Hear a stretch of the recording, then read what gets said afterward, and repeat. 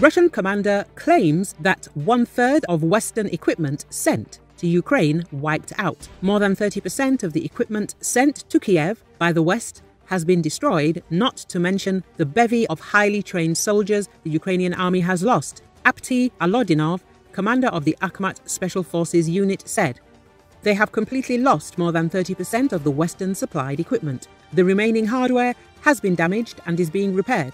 In addition to this equipment, these offensives have seen Kiev lose their most skilled personnel. Among them are mostly lower-ranking officers who were supposed to carry out activities right on the front line," Alodinov said on the Russia 1 television channel. According to Alodinov, the adversary is suffering heavy losses along the entire perimeter and new units are being formed from the remnants of others. "We are aware that they have to mount a counter-offensive.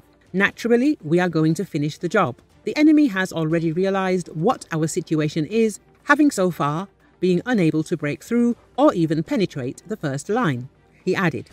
Since Russia's full-scale invasion of Ukraine began last year, dozens of countries have moved to support Ukraine by providing it with humanitarian and military aid as a matter of principle.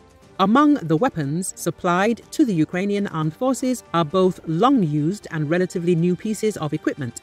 For all of them, the full-scale war in Europe has become a kind of test of their effectiveness in the conditions of modern combat operations.